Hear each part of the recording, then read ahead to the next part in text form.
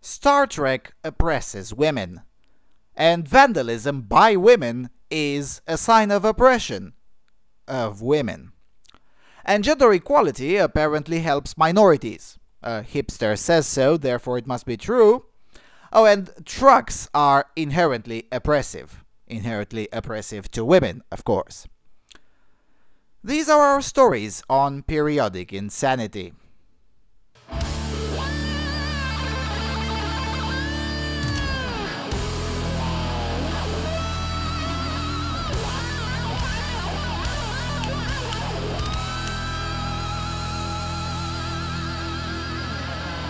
Hello everyone, and welcome to the 4th episode of Periodic Insanity. Now we'll dedicate this episode entirely to gender insanity because these stories kept on piling up in my queue in the last month, and making a video about each and one of them is not only harder but also significantly more complicated given my schedule. So, story number 1, coming from Serbia, blitz.rs, gender equality is important for protection of minorities. Short article, quote, Eva Vukashinovic, Deputy Provincial Ombudsperson for the Protection of the Rights and Minorities in Vojvodina, has stated that the question of gender equality must be recognized as strategically important for protecting the rights of national minorities. She added that national minority councils often apply regulations inconsistently and mentioned that discrepancy between relevant strategies and action plans is a special problem. During the discussion, the participants showed that the most interest in including more men in gender equality protecting activities, as well as regulating possibilities and even obligations of national councils to form boards for gender equality as one of their WEG bodies. The seminar was organized by the Women's Support Center from Kikinda with support from OSCE mission in Serbia. Now, this is Eva Vukashinovic. I mean, you tell me this is not the Big Red of Serbia. I dare you. I mean, just add some problematic glasses on her and, well, there you have it. The reality, though, is that these OSCE missions, which stands for the Organization for Security and Cooperation in Europe, these missions are essentially a bunch of losers who have largely never held a real job in their lives, and they pretend to preach from their pedestal to various countries of Europe how they should conduct their affairs. Now, some say they used to have a real-life relevant purpose, particularly in the 90s when war was tormenting the former Yugoslav territories, but I'm not buying that either. The only relevant security-related and cooperation organization in and for Europe is NATO. Everyone else are there solely to spend other people's money on employees who should be cleaning the streets, since they rarely have any other noteworthy qualification to speak of. I mean, take this Vukashinovic character, for example. Her work experience in the real world is exactly zero. She worked for the state for her entire life. The Serbian taxpayers paid for her studies at the law school in Novi Sad in order for her to then become the inside bureaucrat who tirelessly works to dismantle Serbia by advocating for more and more separation of the Vojvodina area from the rest of Serbia. She worked as a low-level clerk with the courthouse, got a Soros scholarship to learn Hungarian law, then worked in a central planning commission, and when she finally could do something somewhat useful, like being a judge, she refused the position in favor of a do-nothing anti-national activist position as the Deputy Provincial Ombudsman, a position in which, unlike the one of a judge, she is not really accountable to anyone and pays no penalty for being, well, wrong. Yet for some reason, it is these people, the Eva Vukashinoviches of the world, who then come around and tell us they're being oppressed. You're being paid a high salary to literally do nothing, you pretentious twat. What more could you possibly want? Man, I'm telling you, there are a few people that I hate more than these sleazy twats who are employed on taxpayers' dime in a make-work job that really shouldn't exist in the first place. Alright, let's go to the next story. Coming from Germany, from deutschlandfunk.de, young women keep the police busy. Longish article, but I will read most of it thanks to my co-host over at the AVFM podcast for the translation. So, quote, "The parking lot for the cars of the federal police are just a few paces from the tracks of the Kiel Central Station. But this morning the area looks rather empty. A single police car is parked where there should be room for half a dozen. Over the last few weeks, the vehicles have been repeatedly targeted by a group of young women between the ages of 13 and 16. They sliced open tires, scratched windows, or smashed the windows outright. They scrolled over the police cars with varnish and left slogans which, to put it mildly, are not exactly flattering to the police. The federal police does not want to talk in the media about the issue, instead referring to the Public Prosecution Office of Kiel, which is in charge of the investigation. Their spokesman, Axel Bieler, calls these acts extraordinary. Quote, "While we do know that some of these young women have previous criminal records, most of their previous altercations with the law are very recent and targeted at police. This is quite unusual." However, Axel Bieler says it would not be accurate to speak of a girls' gang since, according to the best information available, there isn't any leading personality within the group. 4 girls are the central targets of the investigation. The youngest is 13 years of age, the oldest a mere 16. A special age group when it comes to possible sanctions, but also when it comes to motive. On one of the vandalized police cars, the young women left the slogan ACAB, which stands for All Cops Are Bastards. In September, a search of a 16-year-old yielded a list which contained points such as steal a cop car and wreck it, or break in, steal and resist. A particular hatred of the police, some kind of new group against state's power? Not according to senior prosecutor Bieler. "Well, we're not quite finished with our investigation, but we've already completely ruled out politically motivated acts." Oh, mach es dir selber! Really? So you have a bunch of highly entitled, highly violent, and highly dangerous young bitches who rally under hardline communist slogans, yet you completely ruled out politically motivated acts? Really? Now I wonder if the attitude would have been the same had it been boys instead of girls, or had they drawn up swastikas or written "Wir sind die Zukunft" instead of communist slogans. Now I somehow doubt this attitude would have been so lenient. But wait, it gets a lot worse. Quote, "Yes, this is a case of defamation and criminal property damage, but according to Bieler, this didn't justify massive prosecutorial measures. What is called for instead are measures of support for youths to stabilize the teenagers and prevent further criminal offenses." Quote, "Maybe we can speak of attention which young people seek, and if they can't get it by normal means, then they resort to crimes to be noticed somehow. After initial talks with youth services, we have to assume that the girls don't have an easy life, so this might well be a cry for help, but possibly it's not. In some cases, violence, drugs, and neglect played a role," Bieler explains. "What the girls had in common was that they had trouble forming human connections. They lacked faith in adults and were difficult to reach.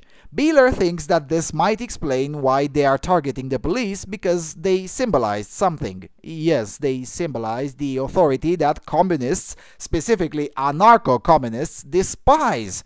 You pretentious cuck. And because the young women knew that the officers wouldn't do anything serious to them. Gee, I wonder where they could get that impression for. I mean, it couldn't possibly be because having a vagina is literally a get out of jail free card or something." Anyway, quote, "Maybe a notion of honor was involved here, that they did not want to hurt anyone but play a kind of game of cops and robbers. But one in which the stakes are high. It's about attention. What is important," Bieler emphasizes, "is to build a connection with the youths to get their attentions and show them what they are facing." Skipping a bit. So far, there have been several meetings on the subject in which representatives of the youth service, police and prosecution participated. One suggestion which was discussed there was to offer the young women an internship with the police.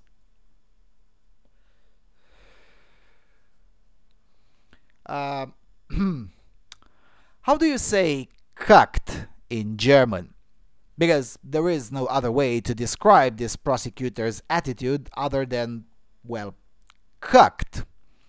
How would you describe someone whose property is being damaged and then that someone offers to employ the criminal, a priori assuming that the criminal didn't really mean to destroy the property? Amazing. Also, these people seem to be under the impression that teenage criminals are idiots. Now, that's a huge mistake that, well, I'm sorry to say that, but women tend to make. Actually, I'm not sorry. Teenage criminals have a lot of attributes, but stupidity isn't one of them. In fact, teenage criminals are usually amongst the most smart, amongst the smartest folks on the block, especially when it comes to evading the law and getting things done. So, under these circumstances, these cucks' ideas of offering these violent criminals an internship with the police is a golden opportunity for the said criminals to upgrade their knowledge on how the police works these days. Way to go, Bundespolizei, way to go.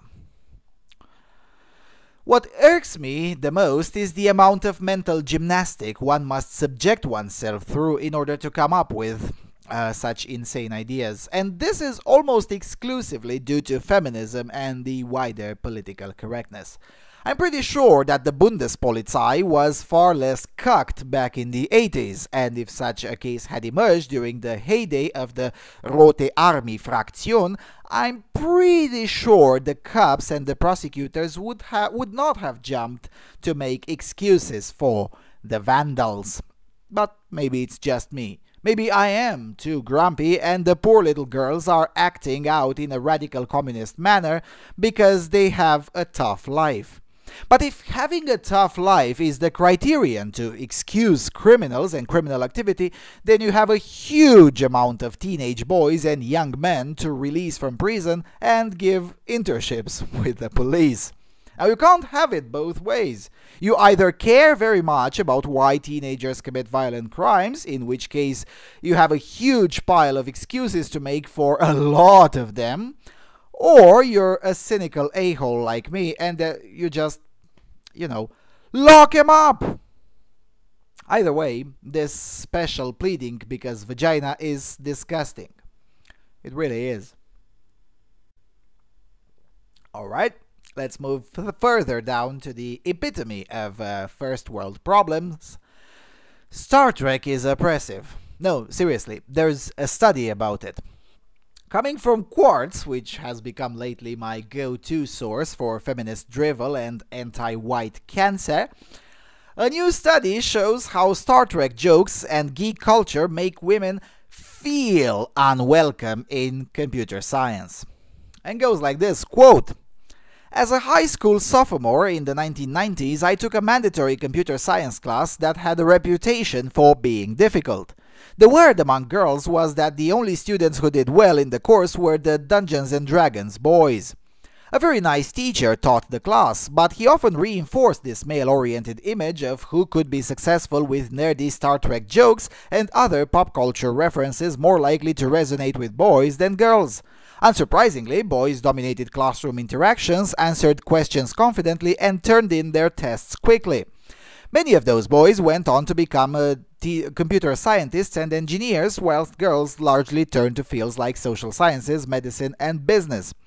The same dynamic persists on a broad scale across the United States. Although women have made great strides in STEM fields like biology, chemistry, and mathematics, a large gender gap persists in computer science as well as in engineering and physics. In fact, just 18% of undergraduate degrees in the subject go to women today, down from 29% back when I was in college, which should be evidence that women have it all. They make more sex-specific choices, not less, when they have it. After all, women in Iran and India go to STEM a lot more than women in Sweden. But don't tell that to the feminists. They'll accuse you of wrong thing. Sorry. I mean, misogyny. Anyway, let's hear the study. Quote, a recent psychological study I conducted with my colleagues, published this month in the Psychological Bulletin, has a clear message about our best hope for diversifying computer science. To draw more girls into STEM fields, it's not enough to provide more learning opportunities. The cultures in these fields need to change to communicate to girls that they belong in them just as much as boys do. Now, before going further, I really need to ask, now why would you want to diversify computer science? I mean, I know I wouldn't. Computer science has been serving humanity very well so far, as undiverse as possible. So maybe, just maybe, if it ain't broken, don't try to fix it? Nah, who am I kidding? This is Marxism feminism we're talking about here. Diversity is mandatory, even if women don't want it. Anyway, let's read how the study worked out. Quote, we analyzed over 1,000 research articles to determine what distinguishes the more gender-balanced fields like biology, chemistry, and math from computer science, engineering, and physics, which have greater gender disparities. We found that the difference comes down to culture. Computer science, engineering, and physics have more masculine cultures than biology, chemistry, and mathematics, and that these masculine cultures are turning women away. Specific factors include male-oriented stereotypes about the people in the fields, stereotypes that women have lower abilities, and a certain dearth of female role models. When courses are optional, as is typical for computer science, students rely on their stereotypes about the fields to decide whether to enroll. And as one undergraduate research participant in our lab put it, the current stereotypes of computer scientists is that they are nerdy guys who stay up late coding and drinking energy drinks and have no social life. Well, the stereotype is there for a reason, for crying out loud. I mean, seriously, the overwhelming majority of stereotypes about anything, really, do contain a rather huge grain of truth in them. I mean, that's why they exist, because a sufficient number of people over a long period of time have observed the exact same phenomenon. Amazing. I mean, really, whining about stereotypes is, in most cases, literally whining about reality.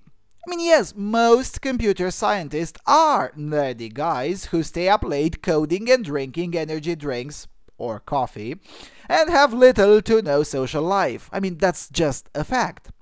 And if you're put off by that, then, well, you have bigger issues. And it does speak volumes of the way men and women function. You don't hear linguists or translators whining that they can't become experts in their field because of the stereotype of their profession is spoiled girls, mostly slutty, who largely talk about degenerate girly nonsense. I mean, heck, when I was in college, the place where I was studying was called the brothel between the trees, because 80% of the students were women, most of them on the whore side of the spectrum, and the building was in the middle of a superb park with very tall and old trees. Yet for some reason, that didn't prevent me from learning what I was there to learn to begin with. Neither was any of my male colleagues, as few as they were. Anyway, let's read further. Quote, this geeky image is at odds with the way that many girls see themselves. Well, tough luck, methinks. Work from our lab shows that when high school girls see Startrek posters and video games in a computer science classroom, they are less interested than boys in taking the course. When the classroom is devoid of decor, girls still opt out. It is only when an alternate image of computer science is presented by replacing geeky objects with art and nature posters that girls become as interested as boys.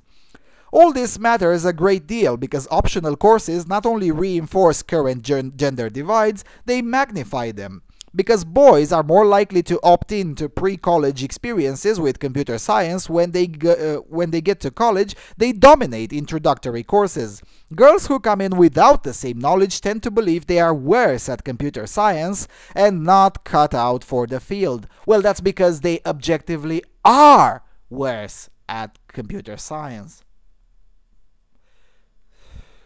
You see, regular girls just aren't stupid, and certainly are far smarter than your average feminist. I mean, they get in there without the same knowledge as their peers, so they correctly identify that they are worse at that topic. So, if anything, they should be praised for correctly identifying reality, rather than be pampered with disdainful excuses like these ones. I mean, these feminists want us to genuinely believe that the reason some girls know objectively less when they go into college in a computer science class is because there weren't enough fluffy decorations in the computer science labs in high schools. Come on, really? I mean, how much of a misogynist you would have to be to believe that young women in their late high school years are so bloody fragile and stupid that they can't do proper computer science without fluffy decorations? You know, I keep saying this and I'll hammer it for as long as I'm alive. The most misogynistic view of women that exists right now is the feminist view of women. I mean, even Islam regards women with slightly more respect, as evidenced by the fact that one of the highest female-to-male ratio of university students is recorded in the Islamic Republic of Iran. I mean, sure, Islam is awful, but feminism is cancer. Anyway, let's read further. Quote, "The research is clear on what works to encourage more girls to choose computer science. Change the masculine culture. Changing the stereotypes by diversifying computer science environments is one way to reduce gender gaps." Oh, for God's sake! You know, I'm trying really hard not to curse for the entirety of this video. I'm really trying not to just call them degenerate fucktards and move on to the next story. I really am. And it's just hard. It really is.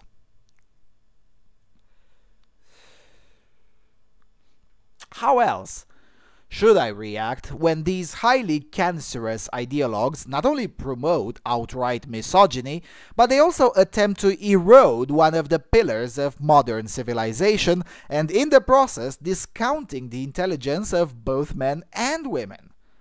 Have these freaks even considered that the women who already are in the field are there precisely because they like the masculine environment? No. Of course they haven't. I mean, after all, thinking is patriarchal, and we can't have that, right, feminists?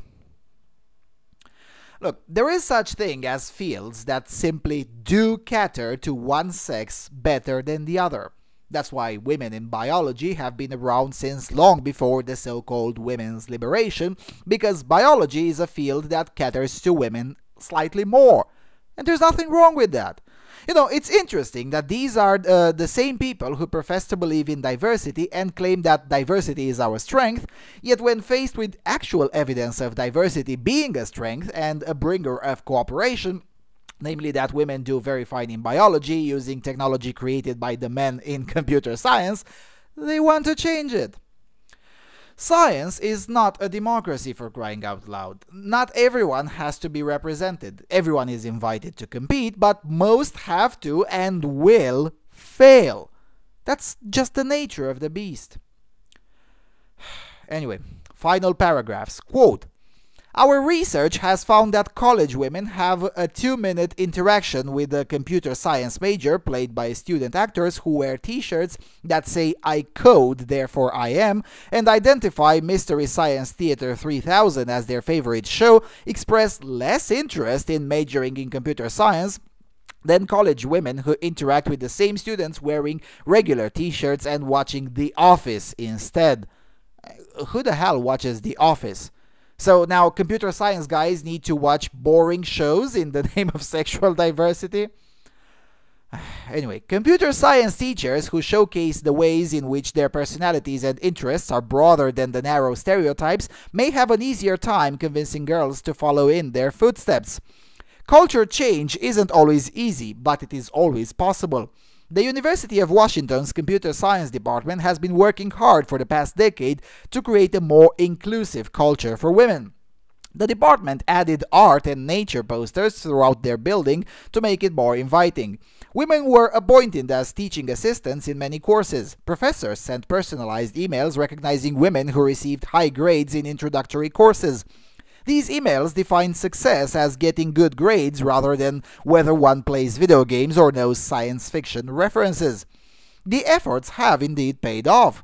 Last year, the proportion of undergraduate computer science degrees going to women at the University of Washington, 32%, was higher than any other public flagship university in the country.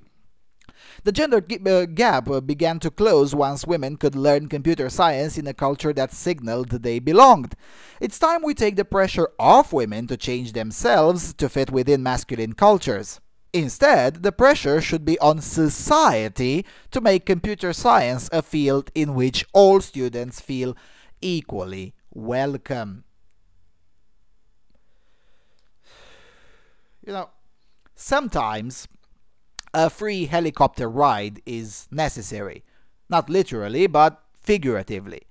Seriously, just purge all these idiots from the academe, if there is to be a civilization for our grandchildren. Also, notice the neat rhetorical trick to avoid appearing too misandric. The pressure should be on society to make computer science more inclusive or whatever. Heck, even leftists who actually believe this kind of drivel have noticed that the proposal in this article is bloody insane. Now, I will leave a link in the low bar with the thread in the description for you to read. Alright. Let's go to the final story. Oh boy, this video has gotten quite long. Anyway, coming from Göteborgs-Posten from Sweden. The gender researcher who became a truck engineer. Short article, so let's read. Quote, a gender researcher at Örebro Universitet received 2.5 million svenska kronor, that is 250,000 euros, in state grants for constructing trucks for women. This is thanks to the government authority Vinnova. In Sweden, the government's norm criticism received almost sacred status. Being antisocial has become the primary goal. The standards must be broken, and why must one do that has become secondary. Now, a gender researcher at Örebro University received 2.5 million svenska kronor in state grants for constructing trucks for women. This is thanks to the government authority Vinnova. The agency has a whole program to reward quote-unquote gender equality. The transport industry has traditionally been designed by men for men. Today, there is an increased interest from women to enter the industry, but the truck is sometimes a barrier, says project manager Dag Balkmar, research in gender studies at Örebro University in a press release. We are going to understand that the transport sector is male-dominated because it is men who have designed the trucks. As if all of that will be used by the women workers must have been designed by other women in order for it to be functional. This way of looking at different phenomena is typical of the standard critical wave that has swept across Sweden. And it's not just when it comes to sex that they argue this way. The same rationale is applied in terms of ethnicity, disability, and sexuality. Everything must be rethought. Vinnova is just one of several agencies that have embraced uncritically the ideology of norm criticism.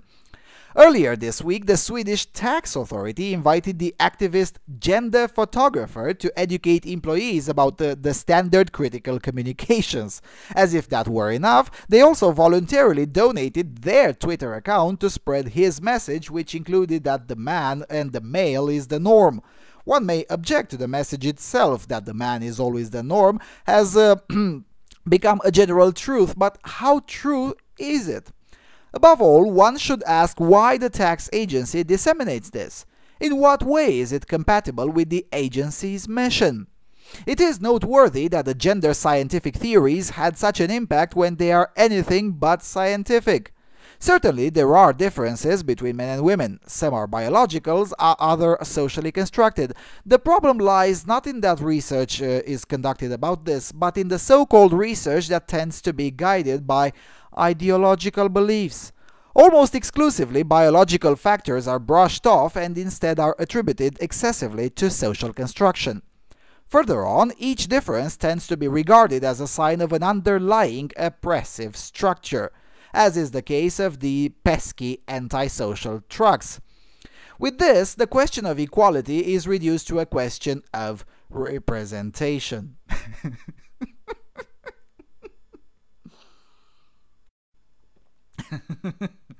So,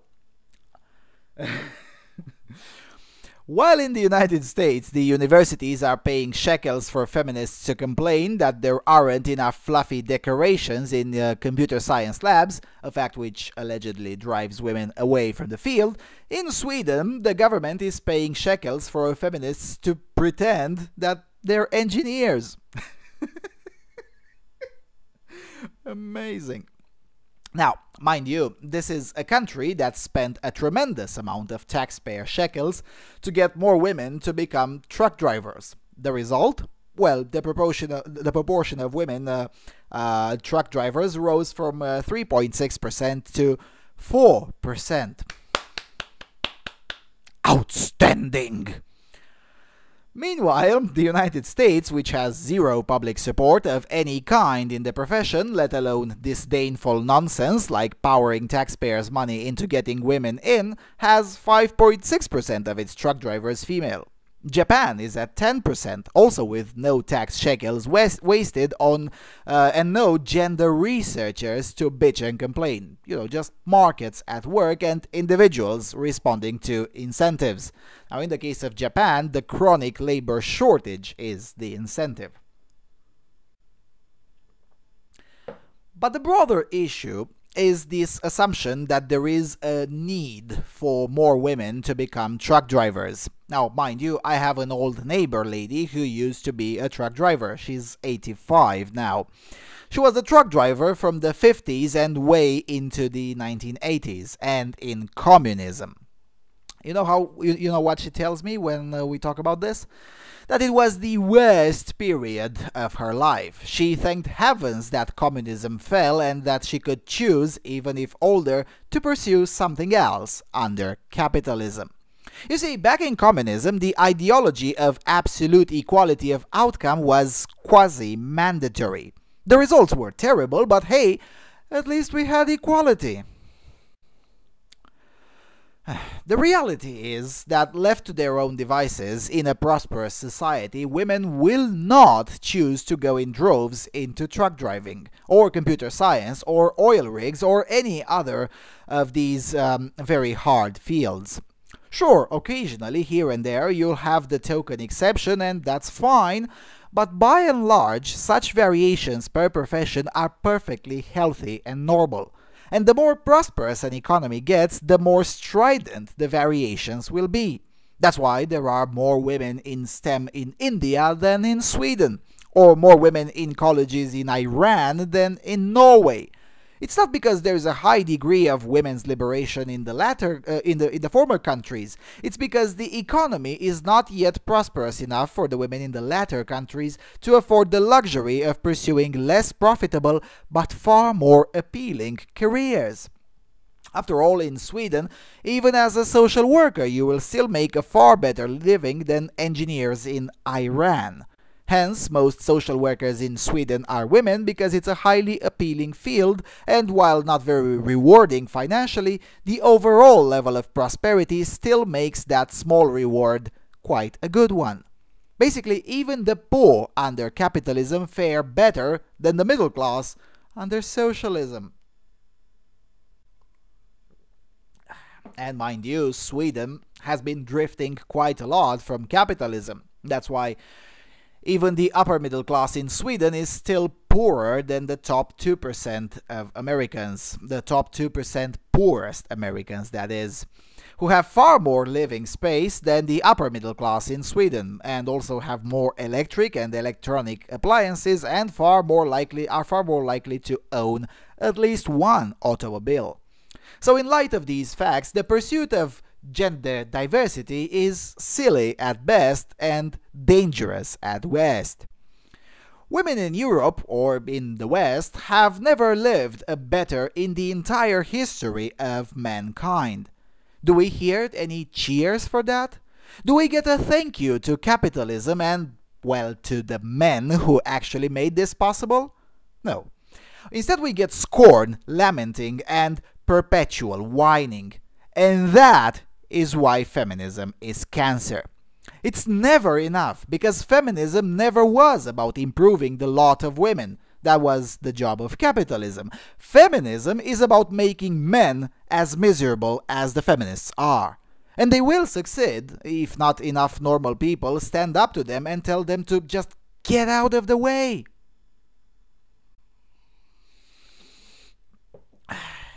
Anyway, with all of that being said, this concludes the 4th episode of Periodic Insanity.